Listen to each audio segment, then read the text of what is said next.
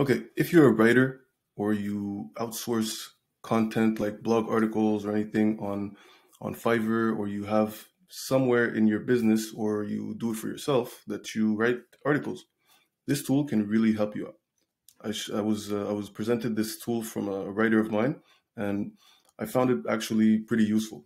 So I'm not really using it because I don't write articles myself, but I've done a few tests and it's pretty neat. So let me show you how it works. Now, there are links that you can add for your research. You can also do research. So let's say here I've added a keyword, and it gives me the results from Google, the top results.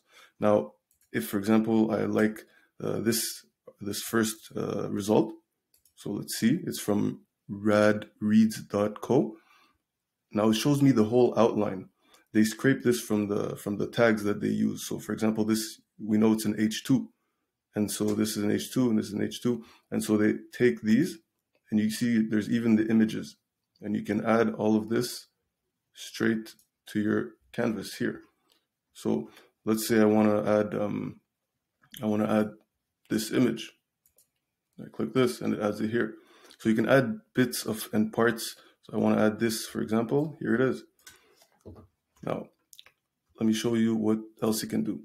You can also check the outline of different blocks. So everything here is a block basically.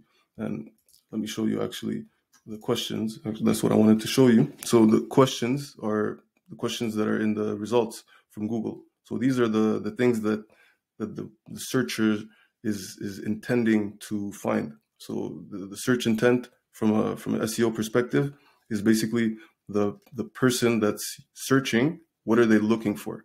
And so this content editor helps you not only write an article, but it helps you throughout the whole workflow process, also for SEO. So here you can also find statistics. This is really important for quality content. And so let's say I want to add this, it's a video, or let's say, for example, this is another statistic. Sometimes they'll be a bit off, but it's whatever is fine. You gotta look up the source for sure, if it's reliable or not. Now, I'm going to show you another thing, which is in the process of keywords. So let's say I open this, and this was where I was in the beginning. So when I opened the article, here it is. This is my canvas where I can write, and it's a full-blown editor, by the way. So there's you can add images, links, bullet points, code. You can really add a lot of things, and you can also add videos, and there's a lot of stuff that you can add. So let's say, for example, you want to show the blocks, then they'll even show you how the blocks are separated, because in this blog editor, it's all about blocks. Now, let's say now I'm in the research document, and I want to go to the next phase. Well, actually, there's just one. Okay, so let's go to the links. Now, if I want to add links, for example, when I'm writing my article for research, then I'll write them here. If I want to add notes, I can write them here. I can add also my keywords. So let's add my keywords. Let's search for, this is what it's about, SEO, I think. So SEO for dummies, for example.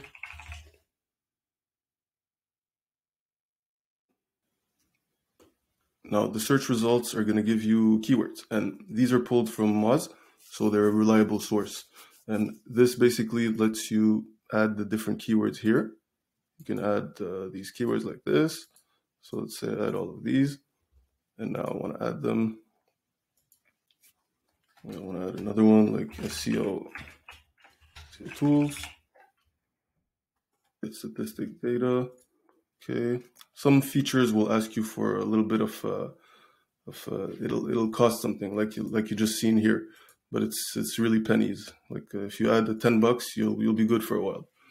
But you don't need to add them. You can also do without. So here you can also filter your keywords and all these keywords. So let's say choose, some of them are favorites. You can also multi-select.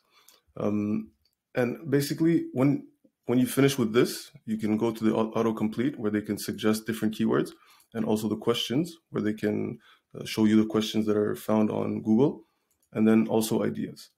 Now, this is the keyword tab. Let's go to the compete tab. Now here, if you want to add something, for example, it's going to create a heat map of the keywords. So They say provide additional details for competitive research. So SEO tools, and then let's say use my link SERP. And now click analyze.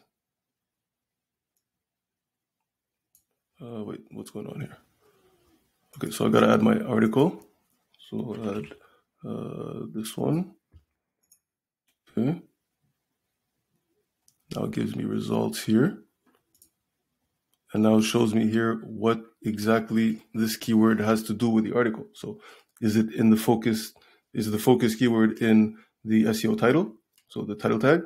Is it in the body content? Is it in the H2, H3? You don't want them all to be in everything, but in the end, you have to choose your specifics. It's really about prioritizing the best keyword based on volume and all that. And it shows you here the volume, so you can choose things here. Now, if I go back to the main page, you've got your content, which is this. You've got your research, your assets, which are images, links, research, whatever. You've got a calendar that you can also use to publish and connect it to, for example, different sites like Shopify and things like that. There's a portfolio that you can use to put your skills out there, because there's also a marketplace. And the marketplace lets you write articles for other people if you're into that. And there's also a portfolio that you can put different articles that you've written and stuff like that. So it's pretty cool. It shows you here how many blocks you've got. So if it's a large article or whatever, and you can also set different tags. There's the keywords and SEO score. So let's take one that I've already done here.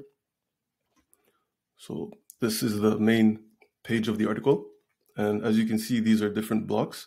So blocks are known as H2s in here. Well, H2s are known as blocks because basically when you write an article, every title of the article should be an H2, except the first one, of course, which would be an H1.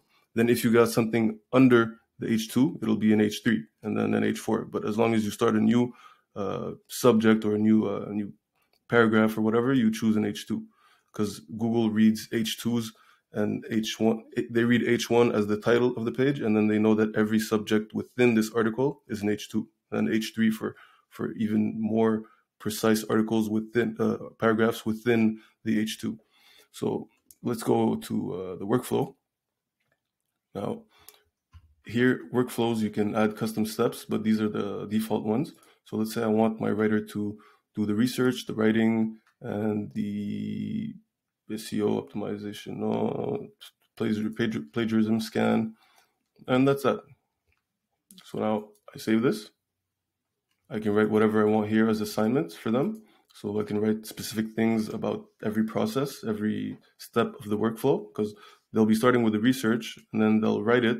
Then there's other steps between that, but I want them to actually show me what they've got, and then I'll approve it, which is one of the other steps, and then they can plagiarism scan it. So it's a pretty cool feature that they've got. Now here, they show you how many keywords are inside the text, so you can even highlight them. Now, if I click optimize here, it'll let me add meta details and my focus keyword and SEO review. So let's just go to the next step. Now it shows me here, SEO for Dummies. This is the keyword. I can scan the text right now. It shows me 19. Then you can add more keywords.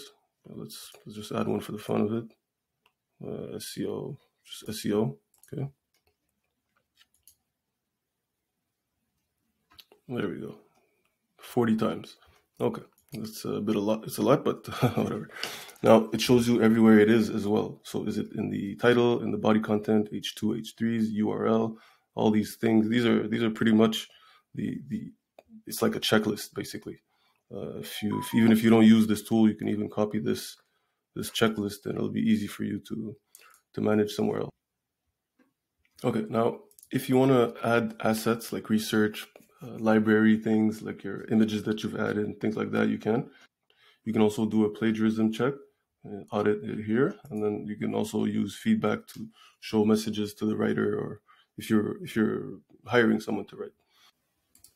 So, okay, now when you create an article, it'll ask you a few questions, and based on that, it'll give you the progress, based on the word count, published date, things like that. And it's really a nice tool to use if you have a few people that are working for you as writers. You can add people here and can collaborate easily, and you can add multiple people. So this tool is it's free for one content portfolio. You can have unlimited articles. If you can basically you can sell your skills basically for free. Now, if you're a freelancer and you want to write from there, then you can check out the different things that they offer here. It's a pretty good price. And then also there's the starter pack, the solo pack, and for agencies. So it's not too expensive, honestly. It's a really good bang for your buck. But right now, well, for a little while still I've seen it for a while now on this website, AppSumo, which is $79 if you purchase it on AppSumo. There's even a 10% if you pay for their annual subscription. Now, you can see this is the keyword heat map, which I forgot to show you, but basically the keywords that you have here, when you choose in the SEO section, it'll show you a heat map based on every keyword in your article. So it's pretty cool, and it tells you if it's easy, hard, difficult, based on the metrics.